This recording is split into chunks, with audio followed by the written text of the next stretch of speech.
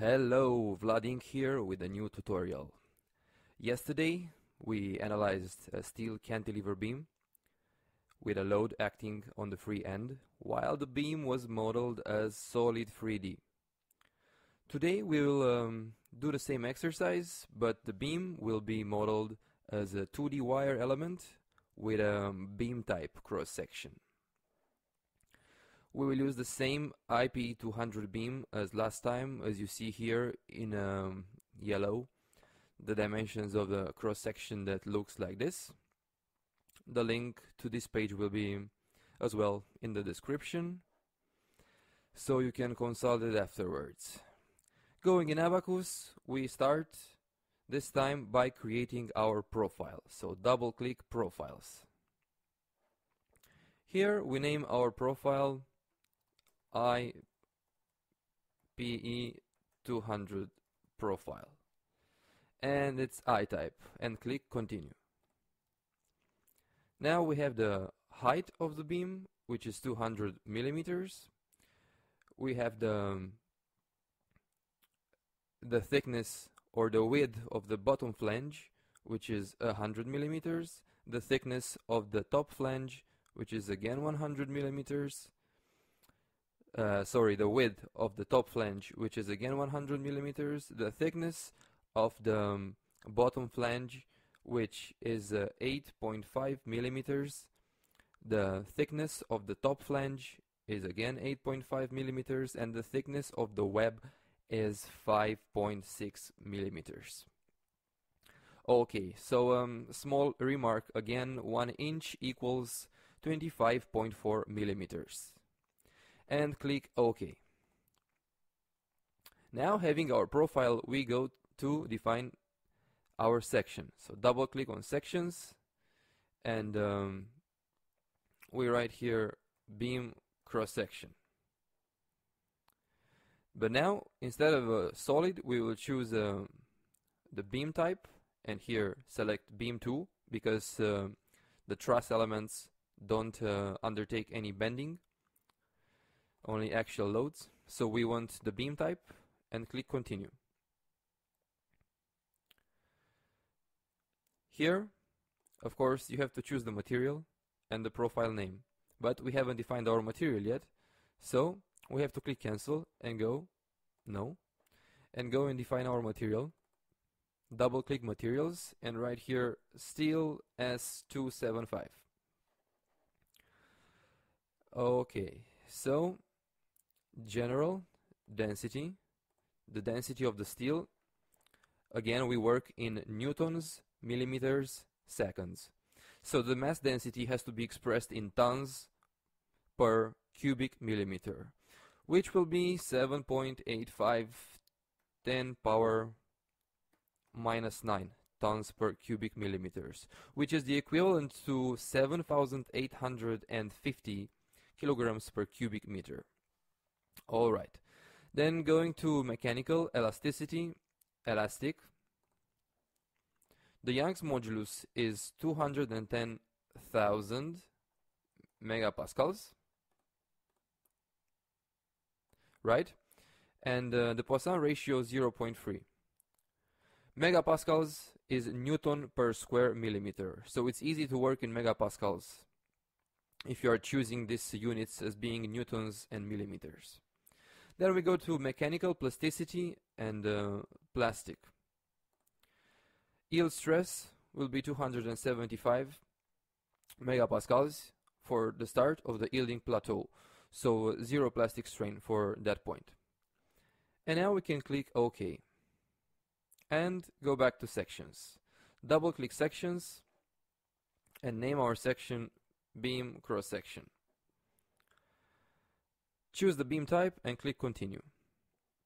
Here now we have by default the material steel S275, because it's the only material that we have defined, so it's just there, and the profile name as well, IPE200 profile. Here we are asked to define again in the beam section edit box the section's Poisson's ratio, and as you saw, we defined the Poisson's ratio of steel in the material box. But now we are asked to define it again, and I will leave it 0 like that. So write in the comment box below, what do you think? What's the difference of the Poisson's ratio here and the Poisson's ratio in the material? Which one does Abaqus use? Right? So I will just leave 0 here, and I will go for the one in the materials to be the one that Abaqus uses. And then I will click OK. Next step is to create our part. So double click on parts, and here is cantilever beam, and it's 2D planar this time, and wire, and click continue. In this grid box, we just click the create lines connected tool and click on any two horizontal points, or maybe not on any two horizontal points. Maybe click escape and click again on the tool create lines connected, click on the center of the system, and then somewhere to the right. So in this way, just middle click for ending the command, and in this way maybe we will avoid translating the beam in the center of a system of coordinates when we will create our instance. So if we can do it from here, better do it right now. And now we will dimension it. So we will click this tool over here, add dimension. Click the first point, click the last point, and click somewhere outside, and right here 2000. So the length of the beam will be 2 meters. Now you can click the middle click again, and then click done. And you see here we have our part. Now we can just expand this part and expand this cantilever beam section as well, and double click on section assignments. We select our beam and click done. And now we can tell Abaqus that our part, our beam, has the beam cross section that we have defined. The type is beam and the material is steel S275. And click OK. So again, just to review, we created our profile, then we defined the materials, then we created our section, which has the profile and the materials that we have defined. Yes. And then we went to the parts and we created the geometry of our element, and we implemented the section assignments that we wanted. Very well. To proceed right now, we are going to assign a beam orientation. So we are going to click this tool here, assign beam orientation, and select the whole beam. Then click done, and just accept the default by clicking enter, or hitting enter.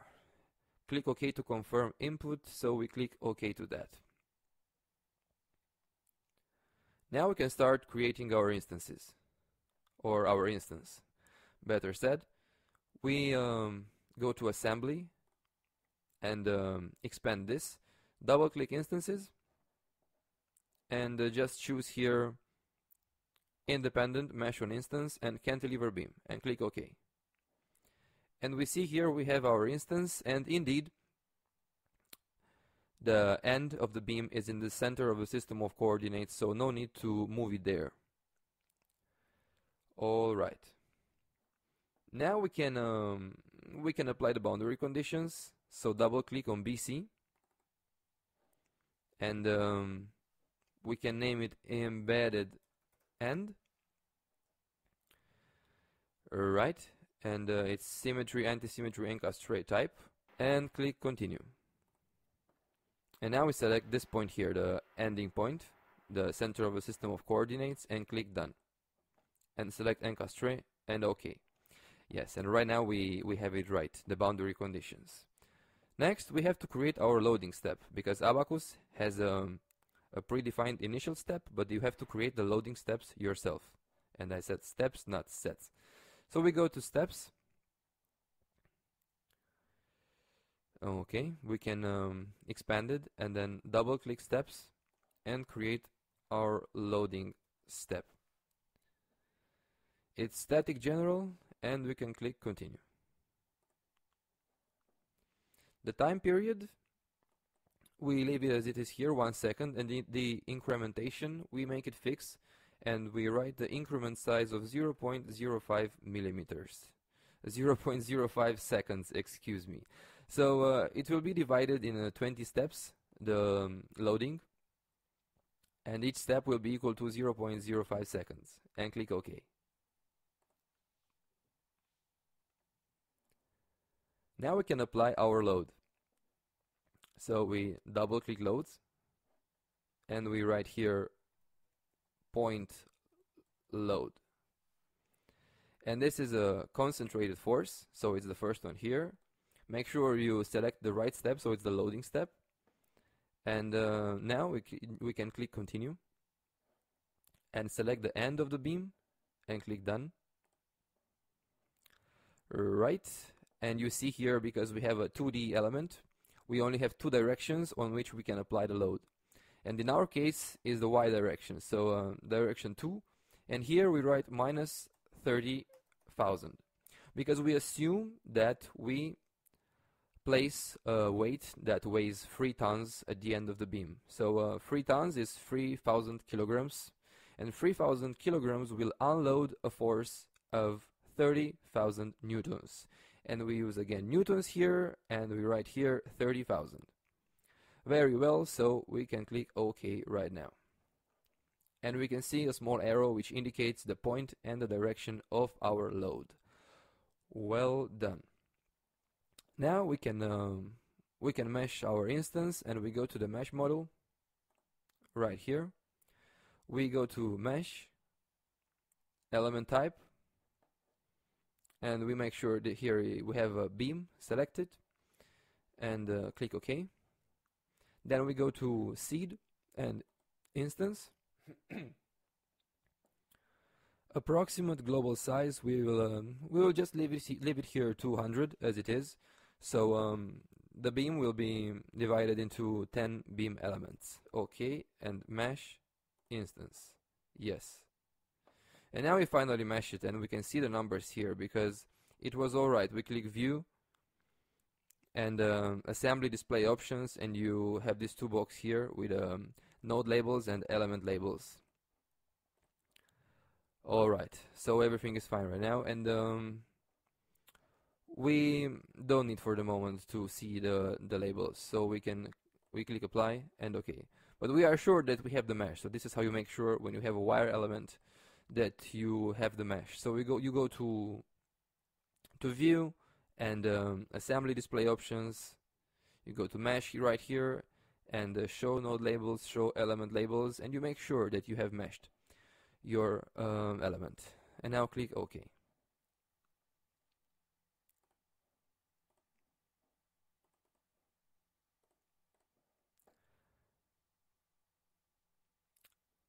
Now we can just start running the analysis, but before that we can just go to File and Set Work Directory. And here just select the folder where you want to have your files saved. So you just make sure that ABAQUS will not save the analysis file. There will be a couple of files in the analysis folder, and make sure you save them where you want to not have them scattered around your computer. So just click OK to the selected folder and OK again. And now we can go to jobs and double click it. And right now we can name this beam underscore analysis and continue. We can just accept everything as it is and click OK. So now we see the job here. If we expand it and we right click it and click submit, we see here now that the job is submitted, and now that our job beam analysis is running, and we are waiting right now for the job to be completed and view some results. And there it is right now. It is completed. So we can right click and results. Yes, and the thing is that you can click this button here, plot deformed shape. Yes. And then you go to View, ODB Display Options. And here you are going to Render Beam Profiles and click Apply. You can see the beam in the render mode, so as it looks in reality. But the thing is that you can only do that if you are in the undeformed state, this one, or the deformed state, which is this one here, plot deformed shape. But if you go to the contours, plot contours on deformed shape, then you get this warning that the basic plot option renders beam profiles. Render beam profiles is supported only in deformed or undeformed plot modes. So you cannot see that. And it's quite logical because ABAQUS doesn't calculate normal stresses along the cross section because there is no cross section. It's just it's just a 1D element, and the render beam profiles like that. And now we can click the deformed contour and we can see some von Mises stresses. Like usually, we go to viewport annotation options and go to legend, set font, and we make it 12 here for everything and click OK. So now we can actually see something, and we have our beam. We can see that we have 20 frames, so 1 second, 0.05 seconds per step. Alright, this is the box where you can check the frame selector. Yes, close it, and you can see that the beam actually yielded at the support. Here the stress is 275 megapascals, the von Mises stress. It's not much to say studying the normal stress because as I said, the normal stress varies along the cross section, so maybe this way of modeling wire is better to use if you are interested in the von Mises stress and the deformations. So von Mises stress is here, which seem to be equal. So we have the maximum 275 megapascal, so yielding in the support, and the other end we have 16 megapascals. And if we go to S11, it's basically the same thing. Yes, so it's the von Mises stress that matter, and now or that we can interpret. And now we go to see some deformation. So we click U and U2. And we see that we have, of course, zero displacement in the support, and then at the other end we have a displacement of 25 millimeters, so 2.54 centimeters. Alright, so now we can just click OK. We can see some, let's go back to see the von Mises stresses and click this animate time history, and click this box here and make it swing, and then apply. So now it swings. It doesn't go only up down and then resetting it up down again, but instead it's doing a full cycle.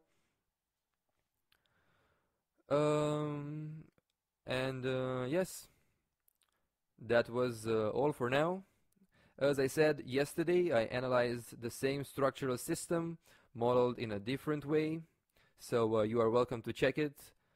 Links in the description. Thank you for watching this tutorial. Don't forget to connect with me on LinkedIn and Facebook. Links are also in the description. Thumbs up this video if you liked it. Leave a comment and subscribe for more content. This is Vlad Inc. Good luck in engineering, and I'll see you next time.